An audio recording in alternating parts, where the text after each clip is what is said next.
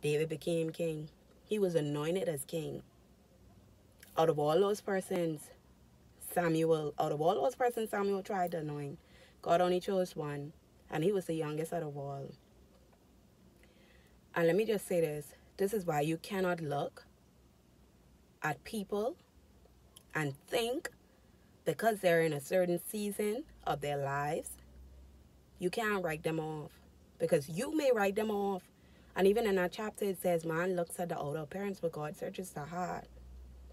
All of Jesse's sons, the first son who Samuel went to anoint, they thought that this must be the one here because he looked so anointed. But the oil didn't flow, the oil didn't come out of the vase what Samuel was using.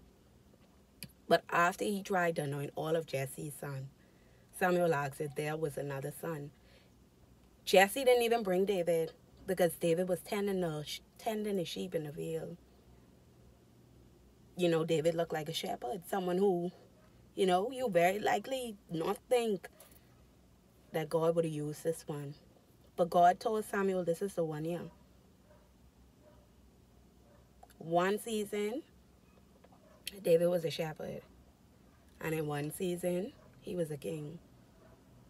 Stop looking at people when they don't have it. Stop looking and judging people thinking because they in that season of their lives that they would never get to another season. Ecclesiastes tells you that everything is a season. So if you see someone in a certain season of their life, they don't have, you know, what you deem to be, you know, everything that they must have. If you see them in that season and it look like they down and out, keep watching.